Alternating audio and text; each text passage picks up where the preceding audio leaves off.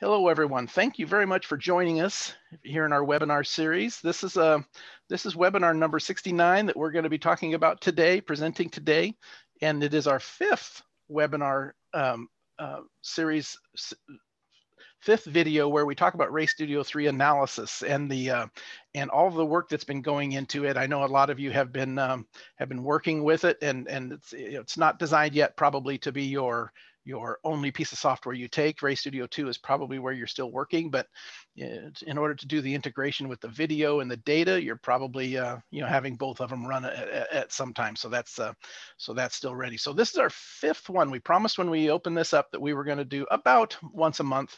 We were going to come back to you and give you updates and about where the process is and how the development is going, and then get feedback.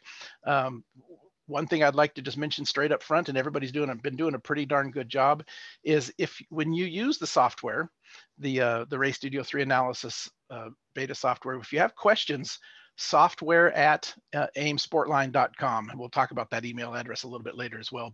But make sure that you include them. That takes your questions and your comments and bug fixes and anything you see, takes it straight to the software team that's working on it. I am more than happy to be included and look at it. I'm working with the software a lot with Emiliano. We chat sometimes daily at times, but about different things that I see. And but we really need you guys to be sending it to software@aimsportline.com. So keep that in mind. And there's some buttons in there Emiliano will probably talk about that are built into the software to give your feedback directly as well. Mm-hmm. Perfect. Let's go ahead and introduce Emiliano. He's gonna kind of control and run the show today. I get to sit back and relax.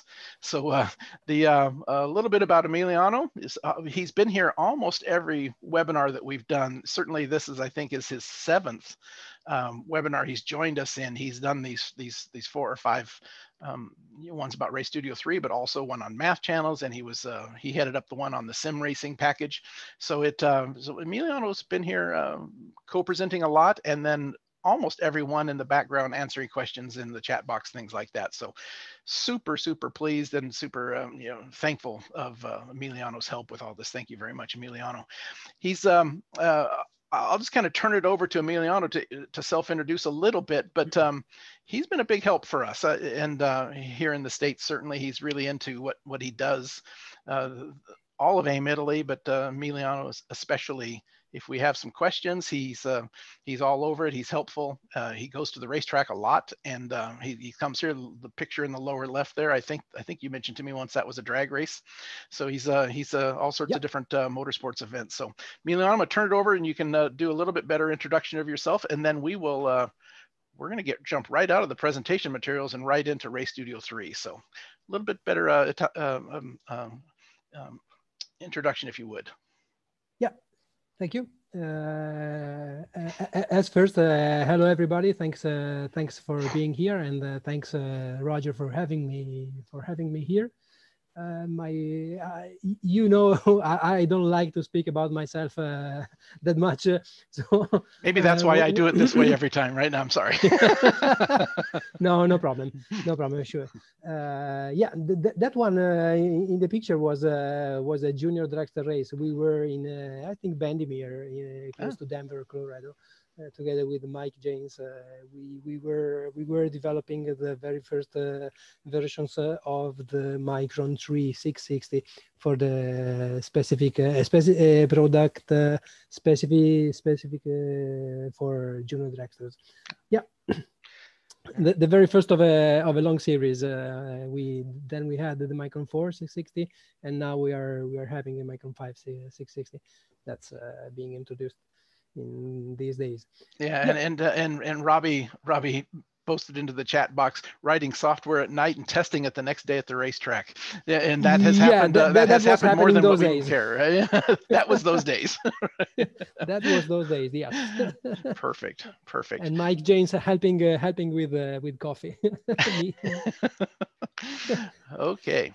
The next slide is just jumping right in. So I think I'm going to go ahead and do a new share. And the new share, and let's go jump right into the RStudio beta. And the other thing we're gonna do, we're going to give remote control to Mm-hmm. Emiliano so he can jump around at his wherever he would like to go. You should have control. You have to make sure you click once. Yeah, we are speaking these for this entire hour about RayStudio 3 analysis, but I just need 1 minute of introduction for a couple of features that are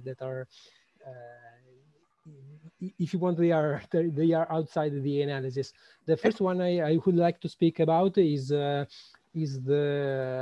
one of the download.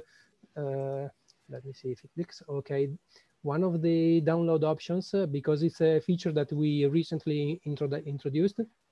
You know that when you download data from AIM devices, you can choose also an additional export format. You can export data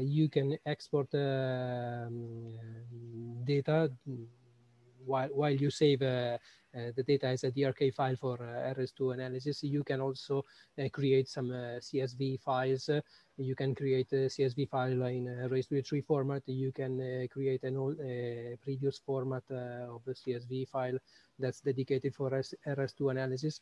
We went back to having the RS2 analysis format because it's used by some simulator. I think LabSim from Bosch can open our previous CSV files, and then we can export it to MATLAB, Google KML, or National Instruments format. But we are introducing since this version a new format that is S3T. That's a time series format for a software named Glyphworks. Some customers ask that for, and we peacefully added it to our RayStudio 3 export formats. What kind of software? What kind of software is that? Is it engineering software? It's an engineering software for data analysis, and it's useful for analyzing huge time series, very long time series, using this specific for software. So we introduced it. And then one other boxes that are pretty important for what we do here with RayStudio 3, if you're going to use it in view your data in RayStudio 2 and RayStudio 3 analysis, that lower checkbox, analysis mode. Let's talk about that. Make sure that both of those are checked, or else you will not create the data files for the other types. Those two button boxes are needed for when you download the data using this RayStudio 3 beta version. You can decide if you wanted your data to be analyzed only in a RayStudio 3 analysis, and you flag if you want this, you flag only the bottom box. Or if you want to keep also the RayStudio 2 analysis as your analysis software, pieces of software, you flag also the RayStudio 2 analysis. And if you flag both, data will be downloaded and transformed into a DRK file, and in parallel they will be imported in RayStudio 3 analysis database if you flag both. In two different places in the normal folder structures, which makes it pretty safe. I mean, you are doubling the size. The file sizes aren't that hard, that large anyway, but it does double up a little bit. But really a good thing to do at this point, why we're doing what we're doing. So yeah, sure. Okay, perfect. You can stand in a safer point doing this for sure. Another feature of the RayStudio 3 software I would like to speak about is always in this top left menu is batch conversion. I need to speak about this because of the reason is the same. We have a new export format, and it's available both in download and in batch conversion. Batch conversion is useful when you need maybe to process a huge amount of data, maybe some old data, some old XRK files of say 2 years ago that you want to create an export with. Say you want to export a Google KML file from 10 100 old XRK files, you can come here, choose the files using the folder or file buttons, select the format. When you choose the file, here on the top right part of this window, a convert button will be prompted to you. Just click the convert button, wait for the time needed for the conversion, and a message box will be prompting you it's finished. So that function yeah. has been very helpful. That function has been very helpful, especially with folks that are using it for technical compliance, where they need to take an entire weekend's worth of data and do something with it, and it's been very, very helpful. Yeah, very helpful. Yeah, when you receive data from some other friends, persons, customers, students, if you are a coach, you can convert their data into usable formats. So this is the last. These two windows were the chance for me to introduce the new export format we introduced. Let me speak about the analysis, what we introduced. The first thing I would like to speak of is the window in which you do channel settings. In this window, we changed a little bit what we had in the previous beta version. Now you can let me point straight to what we changed in the plotting scale.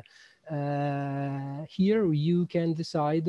I mean, by default, the RS-Studio 3 analysis is automatically scaling all the channels. This plotting scale is the scale that is used. I hope that the mouse mouse cursor is visible for all. Yes. So it's used to scale these y-axis in the time distance plot, for example. If you do not want to use to leave RS-Studio automatically choose for you to maximize the space, and you need to specifically choose values for minimum and maximum of this scaling, you can let me select one of the channel that is displayed, or we can use okay. I think the GPS were at the bottom. Yeah. There you go. We can use the search the search feature. Okay, GPS speed. We can decide we want it from say 20 to 140. If we apply and exit, it was oh no. Oh no. Okay. It was actually already at 120 as well. Let me bring that back open real quickly. It is beta software, right? And let me open it up. Let me open up the test. And yeah, no, I haven't had it do that too often. Let me options and let's reshare this. There's that button. And boom. And okay. And we were in I think we were right here. I think everybody should be seeing that, right? Wow. Okay. I don't know what happens. Okay. Yeah, that I have not run into that with my testing either, and I've done that very step a number of times. So it is what it is. I did it a lot of times. Yeah, exactly. Okay.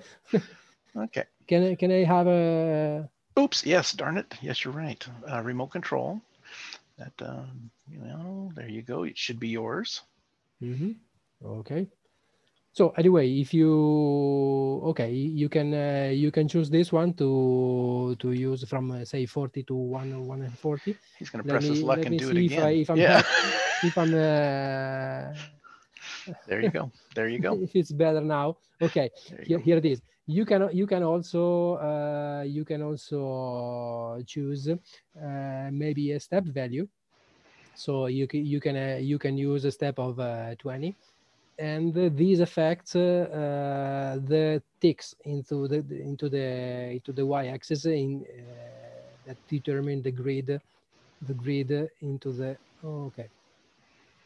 It was already at 20, so it didn't look like it Okay. changed. But Okay. yep, all good, all good. I did not realize it was a 20. Sorry. That's okay. No, There was a question that came up from the previous export that I thought maybe we would slide in there really quickly. Sure. You talked about exporting, and I don't remember where it was at actually. When you export, do these export options always export all of the aim log data, or can you pick single laps or single channels?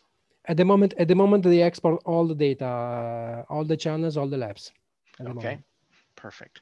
And I think there was a second one. And yeah, does it export?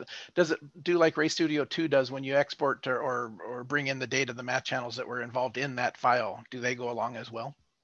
Yeah, they export also math channels. At the moment, I think the export will not be exporting the math channel formula, so it will be exporting the computed data. But soon the math channels are still a work in progress, but soon that will be true as well. And I don't want to go into this deeply, Barry, but how about shock position example where you want to zero a line? It actually follows, I'm not going to do it, but it follows the same process as Ray Studio 2 was, where you can come into here, and if it was 20 millimeters off, you could come in and plug in -20 and apply an exit, and the whole thing shifts down. I have tested that, and it's working fine. Set an offset, if you want to set an offset, it's exactly the same as Ray Studio 2. Right. What we introduced here is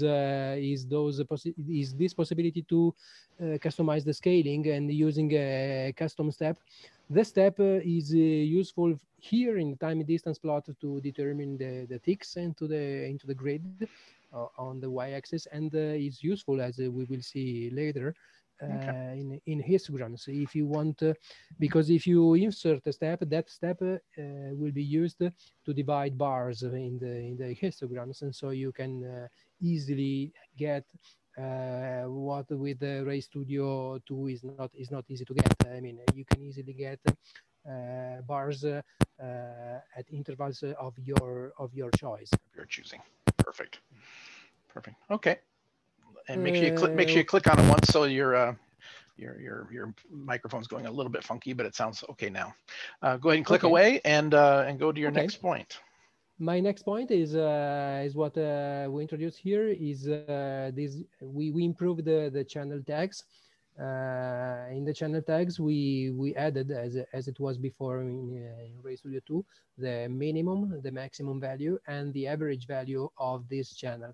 If I zoom in, if I move to another lap, this is the average of all the shown data for every channel. When you click the channel tag, you will see that the channel is highlighted. So if you, in case you have several channels displayed on the same plot, you can highlight the one of your interest.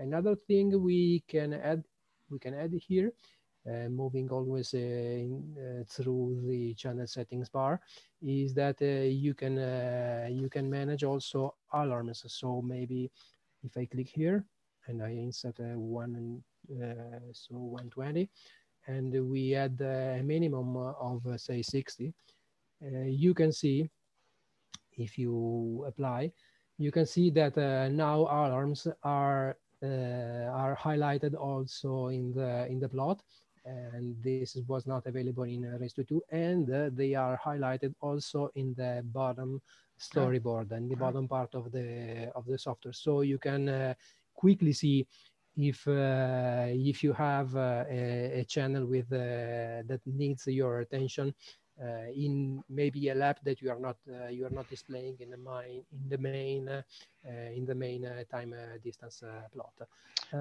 You can see that if you move the cursor over in an alarm area, the channel is highlighted in the channels list. The whole tag is highlighted, and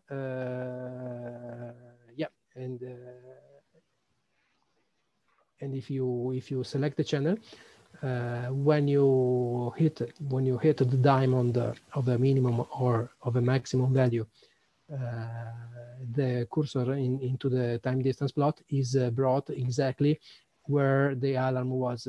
So if I click here, the cursor will be placed exactly in the point of the minimum value. Perfect. Here in the time distance plot, I think we improved a little bit of the delta function. If you just click here, okay, you enable the delta and you point at the place in which you want your delta base to be. Delta is always computed in a positive direction of time. So it's always from the left to your right. You can move the cursor around. And if you click, if you want to move the cursor in this place, that's at the left of the base line, base and cursor will be switched each other. So the delta will always be from the left to your right. Also, when you drag the cursor, you can drag it, and the drag will never go over. Will never go left of the base. In this version of RS2 in case you place the base in a wrong place, you can move it. You can go here and drag and drop it, and you can move it to another place. So let me move the cursor instead. Yeah, we've always been able to. Yeah, it's kind of a tight spot. You got to get it, and it's hard. It's hard when it goes through TeamViewer. Let me do it for you for a second, just to make it a little easier. When you grab this one now, you can move your anchor point, so you can pull that to the spot, and then you can grab the other one and put it up to here. Before, we've always been stuck on our anchor point wherever it was. So pretty cool little change there. And when you are using a delta, you will see that I think I lost the no you uncontrolled. Okay, now there you go. There you go. Okay, in the tags you will be shown this as used to happen before, the delta value. So the first number is the position, the value of the channel in the position of the cursor. This is the value of your delta. And this is the information you want to be displayed there. In this case, by default, it's the rate of increase of my channel value. To change this, you can right-click in the main distance plot, choose the settings, and you can see that here you can decide what will be shown together with delta in the channel tag. So you can choose, as it happened in RStudio 2 analysis, you can choose between the channel rate or the channel average from the delta base to the delta cursor, or average when the channel is not 0, or nothing. I think nothing will be displayed. These settings, right, that we are here, these settings, min and max visuals, determines when the minimum and maximum values for every channel will be displayed. You can display it on selected channel as it is by default. So when you highlight a channel, you will be displayed the minimum and maximum value, or you can display it always or never. In this case is disabled. By default, RS3 comes with unselected, because I think it's a right combination. It's much, and it's useful to see what you want to what you need. And I whined about it enough that I think I talked him into it. There's a couple of questions here I think that are tied directly to it. Is the video latched to the anchor or to the measuring point? It's my gut. What I think I've tested. No, it's the measuring, to the measuring point. There you go. Yeah, absolutely. Okay. So thank you, Eric. Ian asks, are these simple alarms in the data review, or do they transfer to the dash display while on track? In my, it's just inside the software right now. Right. We are trying to get the alarms from the logger to the data review, to the data analysis, and it's a step that we will do somewhere.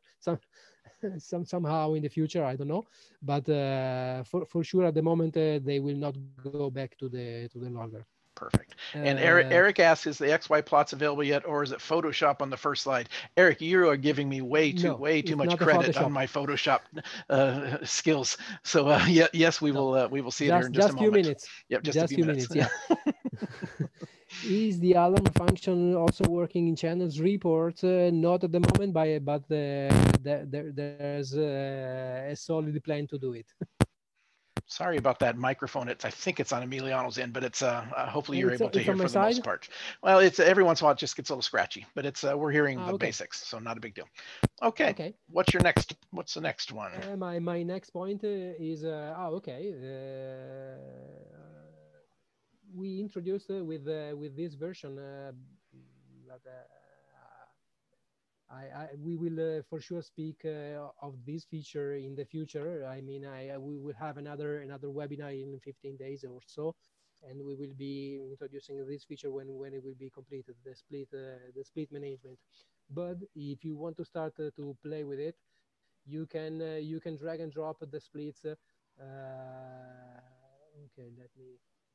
Yeah, it's very, very, very hard for Emiliano to work it through. Yeah, it's very hard for me to do it. Let me take over for a minute. Your microphone got real quiet there, so if you would maybe get that closer to your mouth. But you can resize the segments, sure. And what and segments are we're going to show that they're going to become even more powerful here in a minute. But you could pull this back to just before the braking zone on that one, and then pull this one to where just after you get back on the throttle on that one, and now that segment is being adjusted in all of the different parts of Race Studio 3. As I was telling just a few seconds ago, we will be speaking of this feature in 15 days. But if you want to start playing with it, you can right-click on the splits bar, and a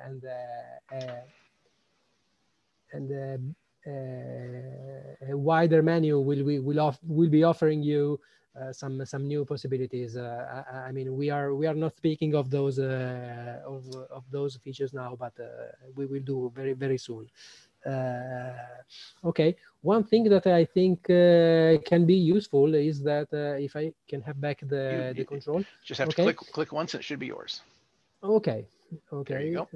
Okay, it's mine now. You can double click onto a split to get the whole plot zoom exactly at that split so you can see the data you want to see properly in those in that specific sector. Double click again on the top bar, and you will be back to the original zooming.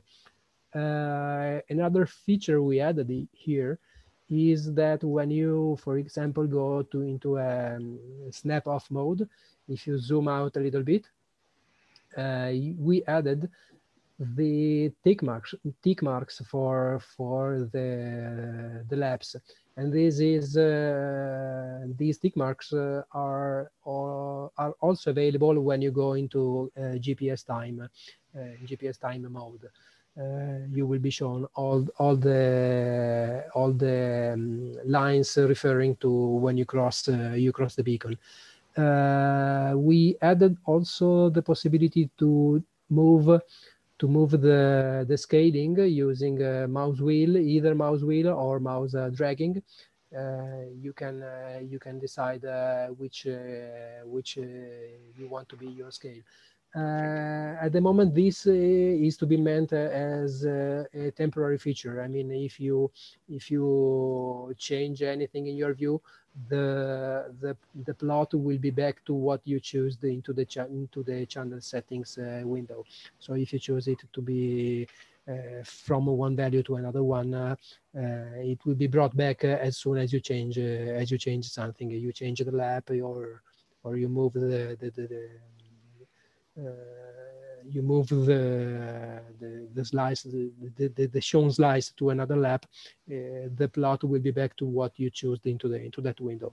That being either automatically scaled or scaled at 40 to 140. Yeah. Okay, perfect. Absolutely, yes. The next thing I would like to speak about is the the storyboard. The 2 points in the storyboard are the alarms that we are already showing here, and the possibility to zoom it using the mouse wheel. When you zoom, you can drag and drop it. The only attention is that if you drag and drop a lap, you are moving that lap instead of the storyboard. Let us go for a second to our next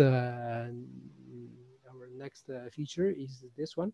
I jump back to Windows drawing of the map because this feature is available at the moment only for Windows drawing, and this feature is the feature I'm speaking of is the colorize of the trace.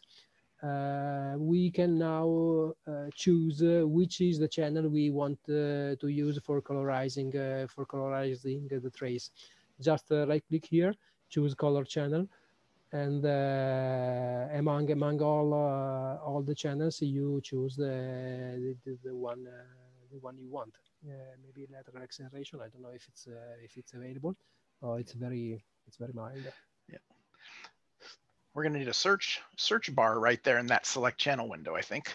it is already in the developer version. Okay. There's a lot of channels sometimes. Yeah, I forgot to place it here. I mean, tomorrow it can be there. You're right. Let us choose that. You're right. There's some color changes there. Okay. If you want to jump back to the original channel, that is GPS speed, just click this reset color channel, and it will be back to what you originally chose. In the map, we are adding settings possibility in all those windows, in all the windows available for analysis. And what we added into the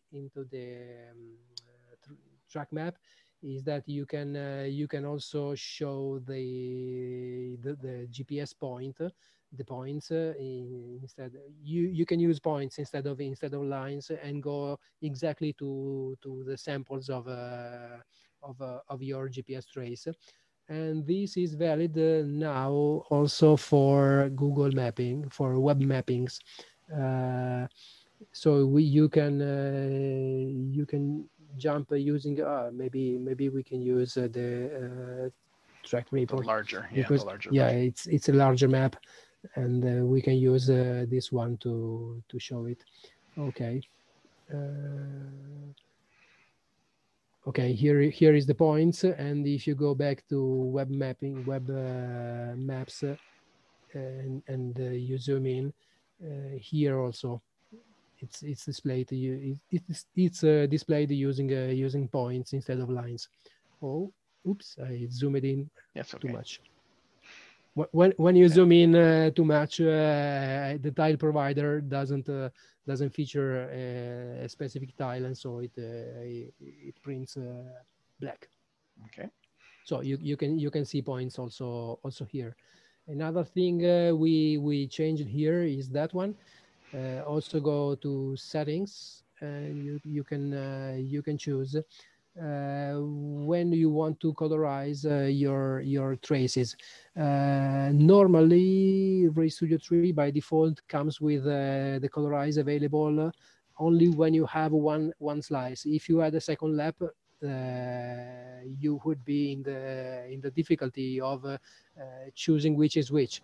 And so normally by default, RS3 when you add a second lap, colorize the line of every lap using the color chosen for that lap.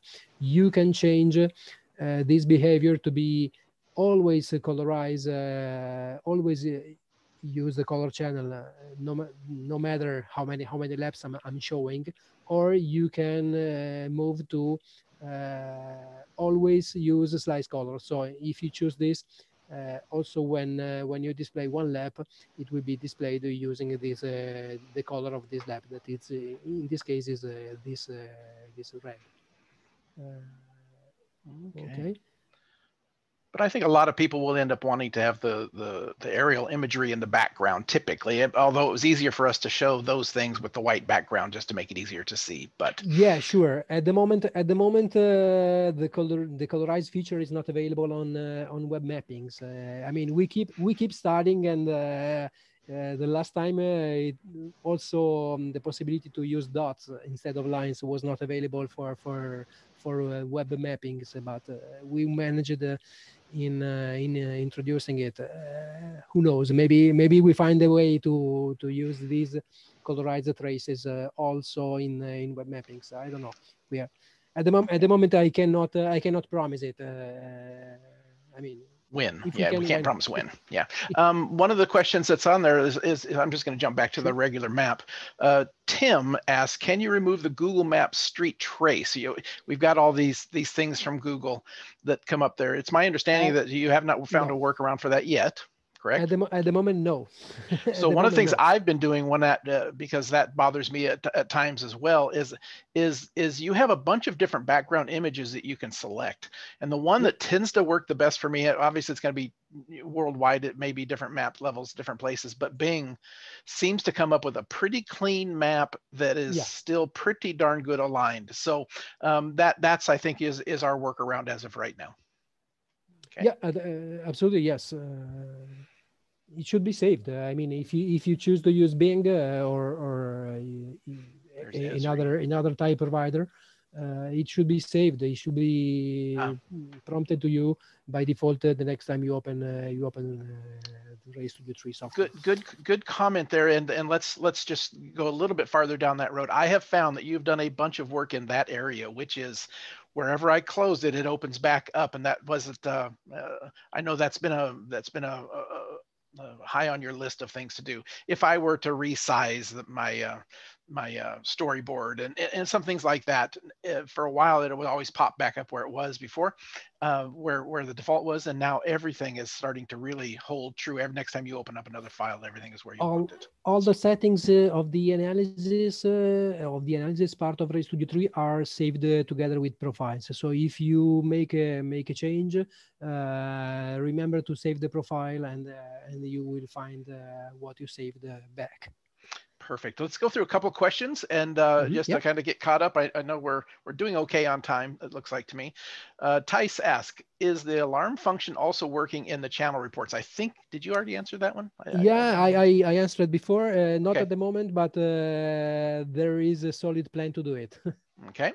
And Tice also asks, is the time difference added to the channel overlays for the track map? Yeah, at the moment no, but it's a good idea. At the moment, it's time difference is not a channel, but we can. Yeah, I agree. I think that's a worthwhile thing of considering. Yeah, sure. And I see the how can it be useful for people. Yeah, sure. Yep. Okay, perfect. Brian asks, to clarify, the software alarms would be applied to any data imported or downloaded.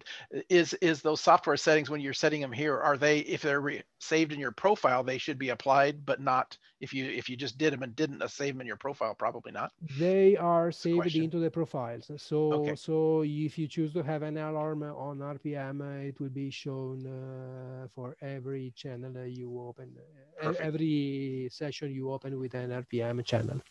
Perfect. Sure. Should I make the assumption that from Eldon, should I make the assumption that the points are where the data has been collected, i.e. the sample rate? Yes, that is exactly, yes. Exactly the assumption you should be making. Yeah, because we are all the samples in our GPS trace are time-stamped with both the GPS time and with our internal time. So that is exactly in the place it was sampled. And of course the location. Okay. And exactly at the time. If you use GPS time, that was your exact time. If you switch to GPS time mode, that's that black icon there, that one. The cursor will be showing you time of the day, and that's exactly the time of the day in which not the cursor. I mean the cursor in the time distance plot. Oh, okay, down. Yeah. if we had that open. We don't have it open right now. Okay. If you switch to movies, to the movies tab, okay, the cursor on top of it. Okay, that is exactly the time of the day at which your sample was taken. And you've done a lot of work on the track maps and a bunch of other things to tie all this together where it is local time, not just some sort of a UTC time kind of a thing, right? It's local time. We get the GPS time. That's the UTC as you were saying. But with a web service we put together, we created, we correct that time to local time. That's corrected with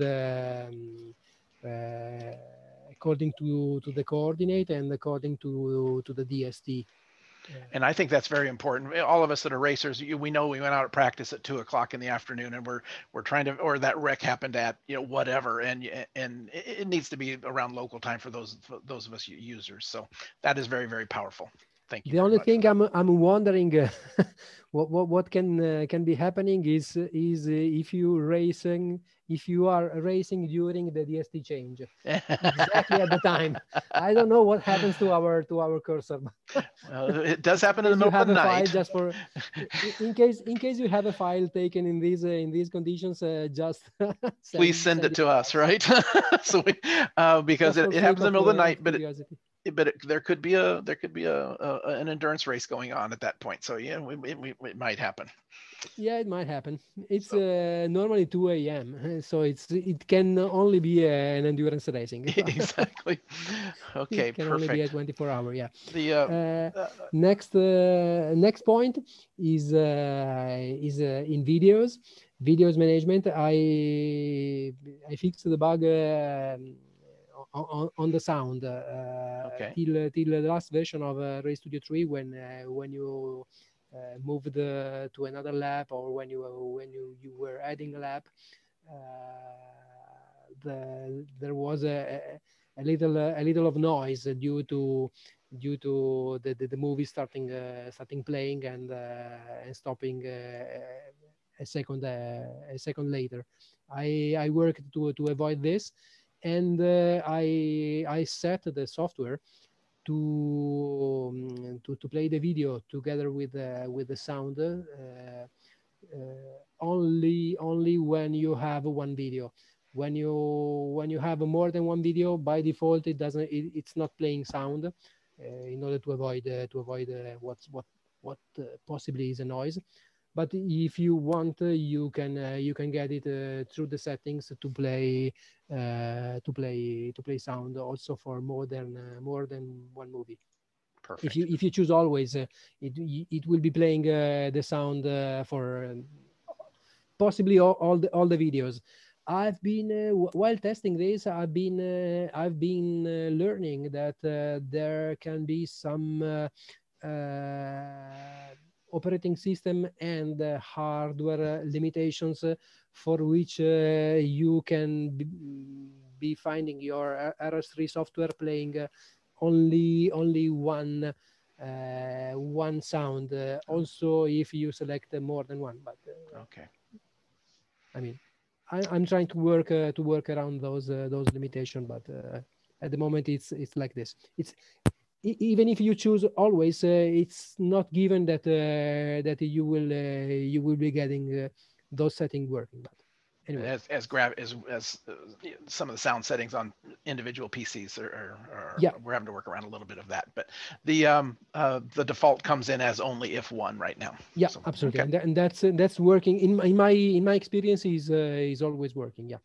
In mine as well, I've turned on always, and I've had three sessions up and running, and a driver shifts at a different point, and I do hear one of the sounds has the shift in it in stereo in my headphones. So it's on my end at least, it is working the way some people would have wanted it.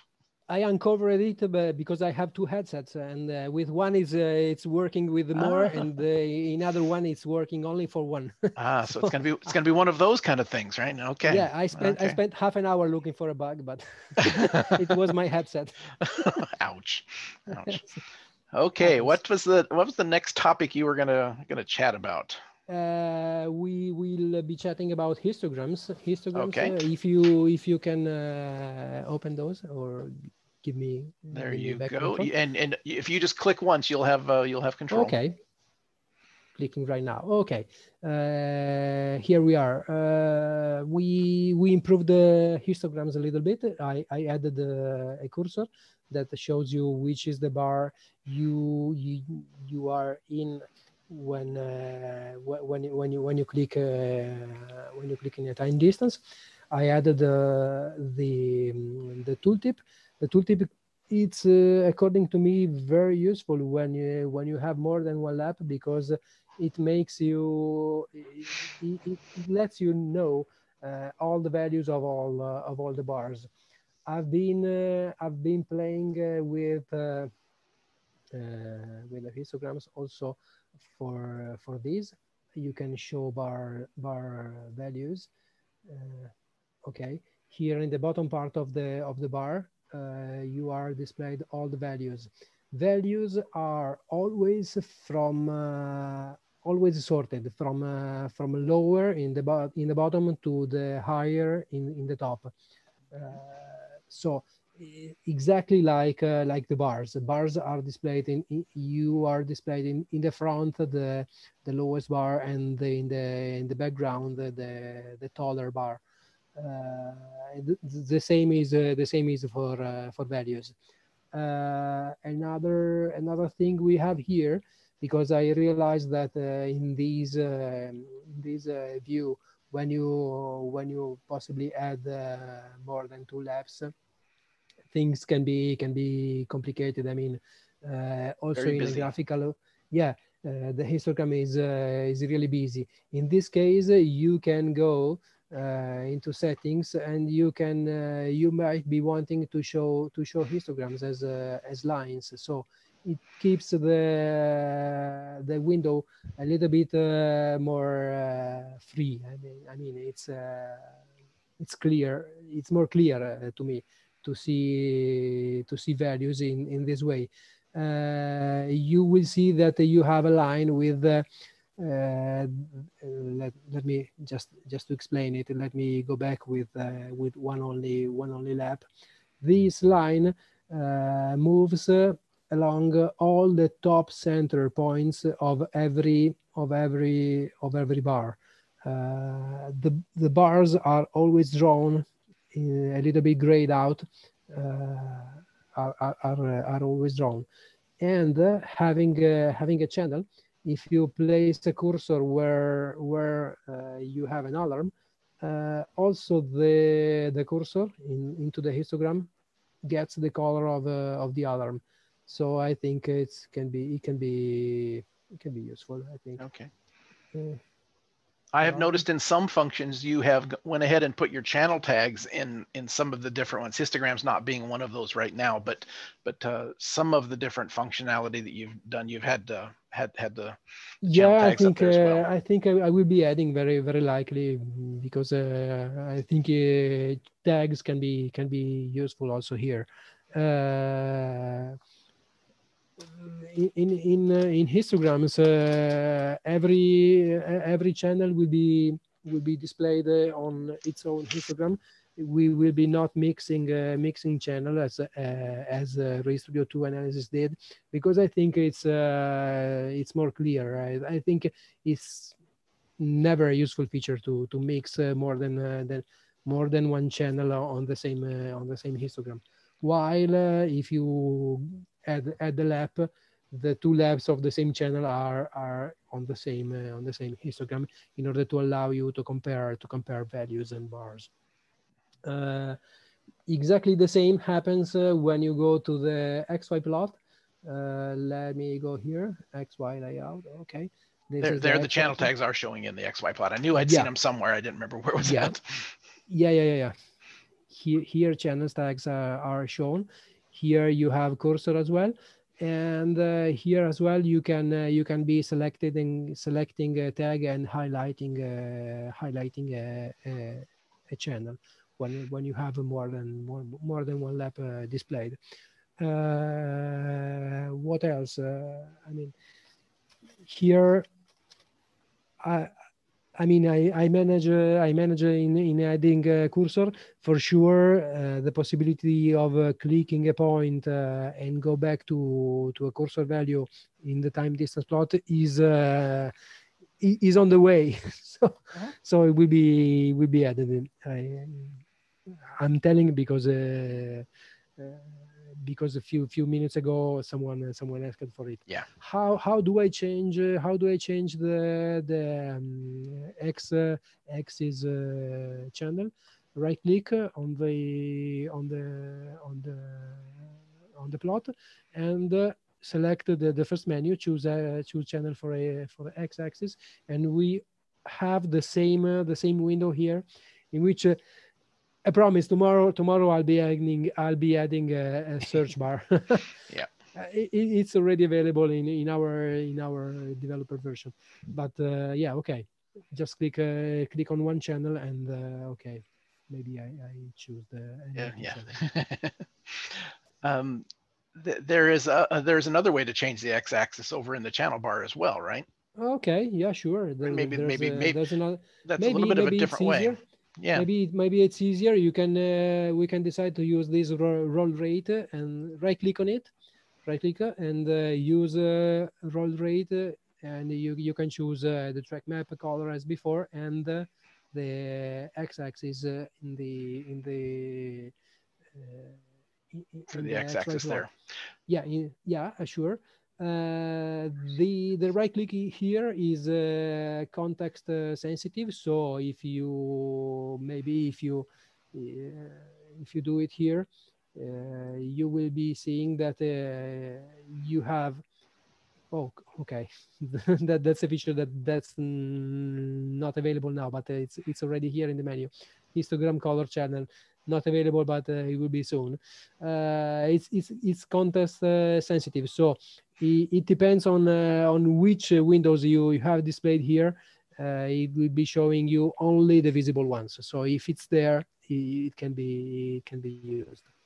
And there's another thing that I haven't looked down your list very far yet, but there's another whole functionality that I think just triggered, that you just seen a trigger from, and folks may not understand, but we can now kind of Ray Studio 2, we got used to using multiple worksheets when we wanted to do different things in different places. And right now we have the option of coming in and under settings, you have this allow different channels and panels. And if we do that, I'm just going to cancel out of that. We can then have a channel up here in our XY plot, and have a different channel in our story in our measures graph or time distance bar, and we can even have a different channels down here in the storyboard. So that makes the software extremely powerful, where we can have maybe water temperature and oil pressure down here in the storyboard for a quick look over the entire thing, and then we might have speed and RPM in this one, and we might be doing a GSUM in this one, all because you can now turn on a function where you can use different channels and different things.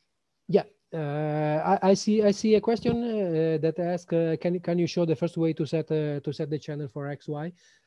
Sure. You have two options. The first one is to right click in the okay. I think you have the control now. Click once in there. You should get, there you go.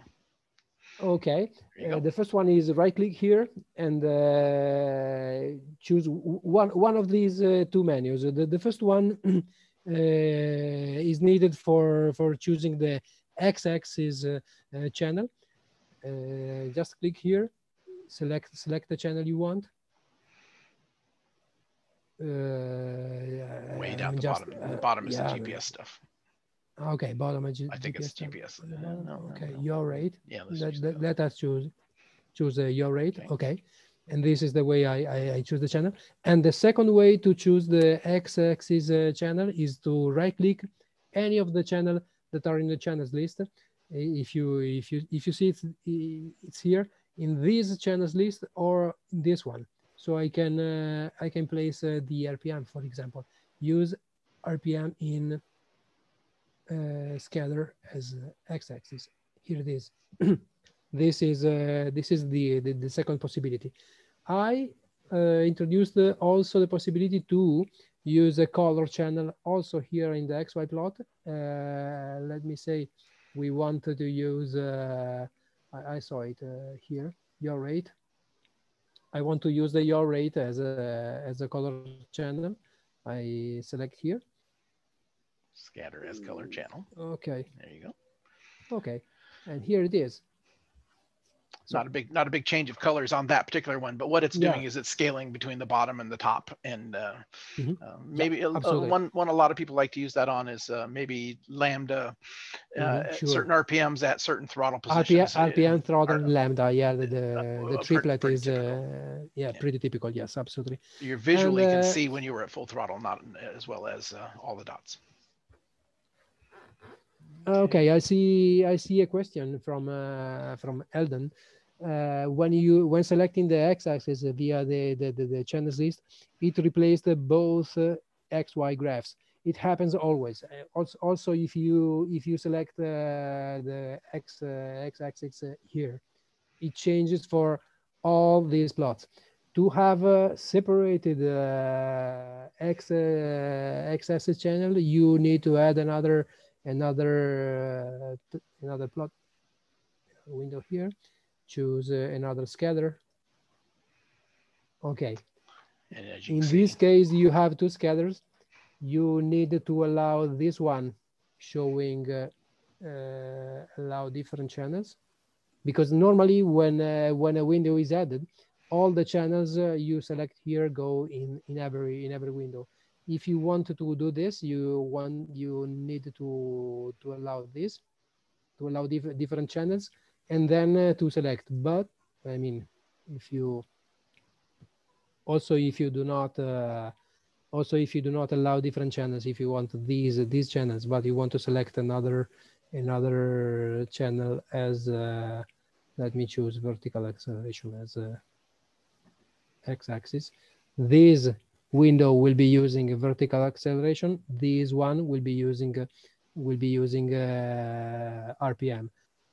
And if you want here, both windows are showing GPS speed and RPM, GPS speed and RPM.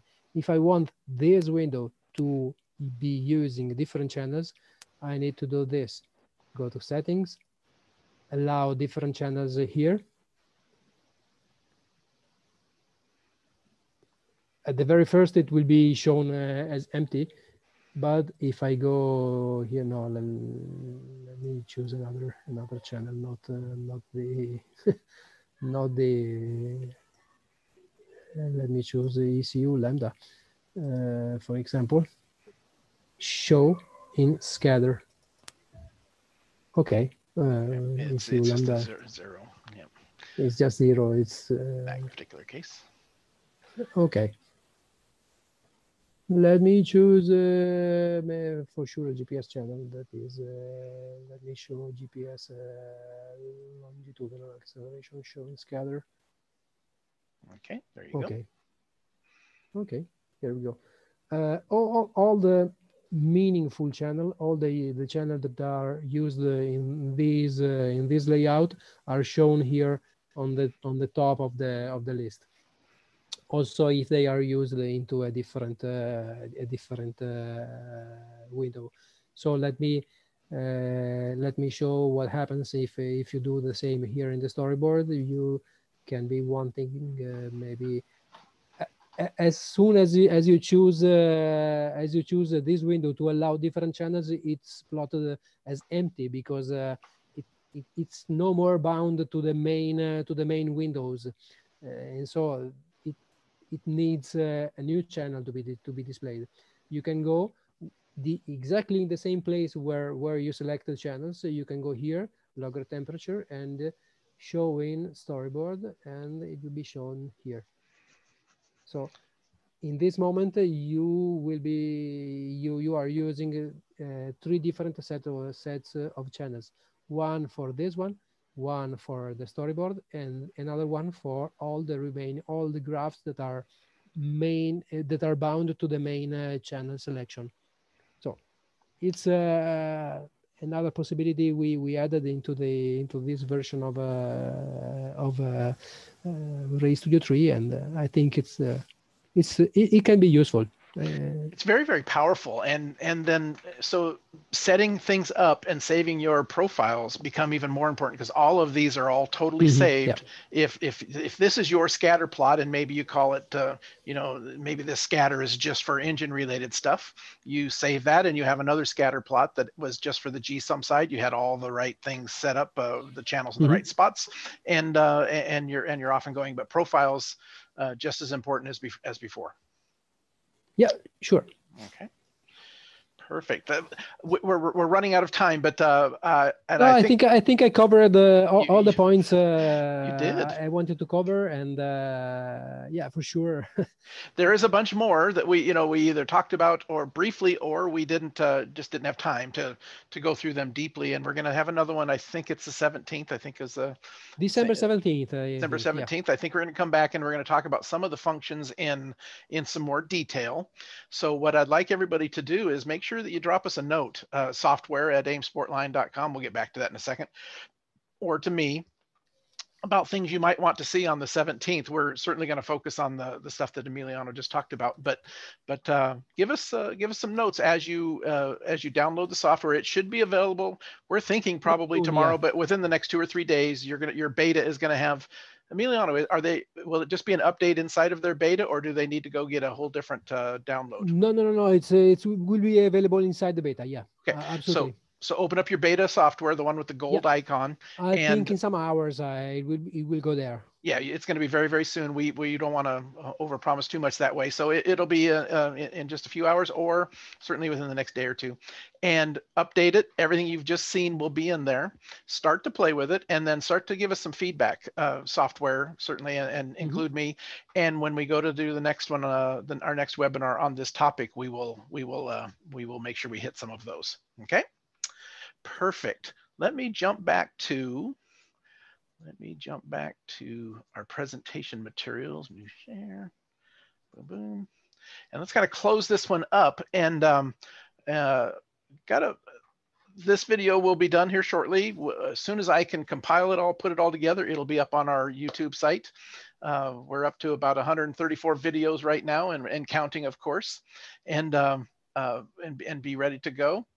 Please share with all of your friends that these are up there. If you've seen something on Ray Studio 3, some folks that are using it that you don't think were here today, send them a link to the YouTube site and have them come and watch what we just talked about. You're going to want to watch it too. Again, I am. We talked about so many things, and we went over it fairly quickly that some of them may get past me. So I'll go to the YouTube site and rewatch a little bit of this so I can keep up. So customer support, it's really what we're all about. We're still going to races, and I know some of you are still racing. Hopefully we'll see you at the track. If not, give us a call at the 800 number. It'll be pretty good. Our next webinar is this coming Thursday. Thursday, December 3rd. A little bit of a time change for those of you that attend live.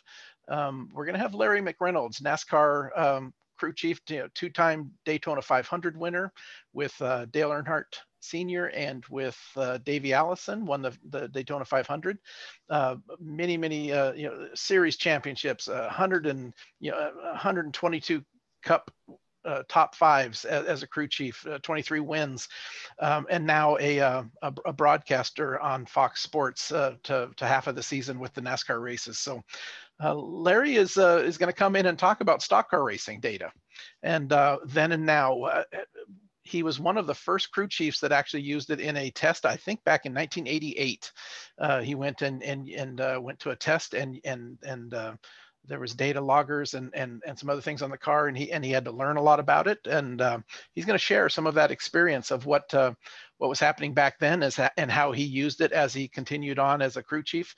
And then NASCAR now has data loggers in the cars, and they're doing it in basically telemetry out with a limited number of channels, and that's shared with all of the teams while the cars are on track, so they can look at when a driver, one team can look at every other team's, when is the driver getting off the throttle, when he's getting back on, some different things. And we're going to chat about what what is available to NASCAR teams and crews right now as far as data. So I think that'll be an interesting thing. And of course, if you're from here in the States and you've watched any of the races, Larry can tell great stories and all sorts of interesting stuff. He's going to be here taking your questions outside of even what we just chatted about. So make sure you join us. We're going to start the webinar right at 10 o'clock Pacific, 1 o'clock Eastern as we normally have, but Larry does a radio show for NASCAR right up until 1 o'clock. So it's going to take him a minute or two to come and join us. So I've got 10:15 Pacific, 1:15 Eastern as part of that. So just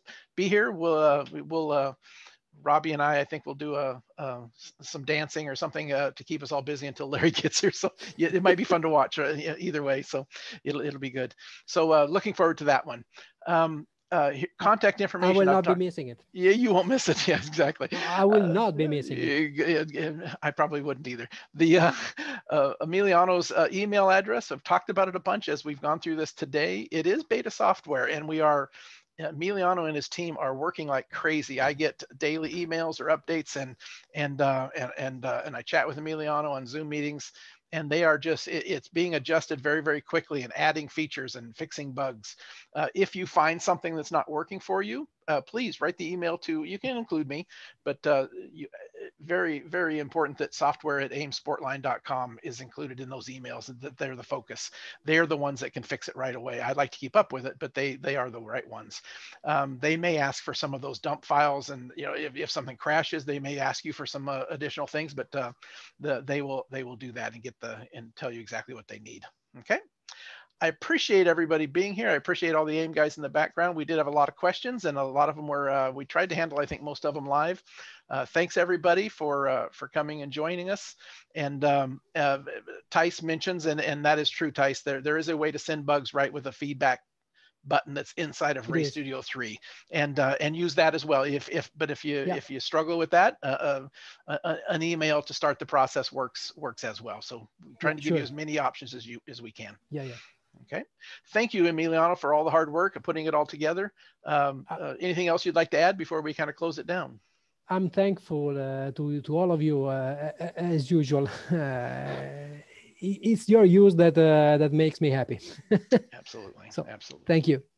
Thank you again, Emiliano. Thank you everybody for joining us. All the AIM guys in the background that have been answering questions. Thanks again. I know you're all super busy, so I do appreciate it very much. Thanks everybody, and we'll see you on Thursday with Larry McReynolds. We're going to have a good time. Talk to you soon. Thank you. Bye-bye.